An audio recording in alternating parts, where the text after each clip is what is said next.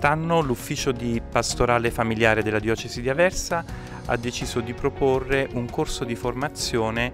destinato soprattutto alle coppie guida di percorsi di preparazione al matrimonio. Abbiamo scelto come titolo il Vangelo della Famiglia, una buona notizia per tutti,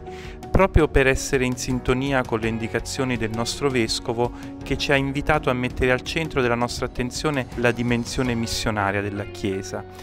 Avremo 6 incontri che svilupperanno alcune prospettive nella preparazione al matrimonio, con l'intento di accompagnare le coppie di fidanzati a scoprire i diversi aspetti nella scrittura, nella scelta di fede, ed è sicuramente un'esperienza di formazione ma anche di comunione tra diverse coppie che provengono da tutte le foranie della diocesi.